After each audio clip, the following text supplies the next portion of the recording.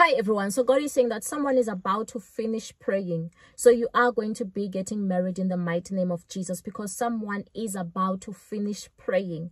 And the person that they've been praying for is you. You are going to be getting married. That is why you could see that when the servant of Abraham was praying, just before he finished his prayer, there was a Rebecca who appeared. There was a Rebecca who appeared. God is saying that you are about to appear before someone. You are about to appear before someone, and because they have been in prayer, they are going to notice you. They are going to see you. The reason why you are still not married is because someone was not doing their role. Someone was not interceding. Someone was not praying. But now that they are praying, now they are going to be seeing you. Now that their family members are praying for them, now they will be seeing you. Now that their pastors, their church members are praying for them, now they will see you. You are about to get married in the mighty name of Jesus. May marriage locate you. May you be at the right place at the right time in the mighty name of Jesus. Amen.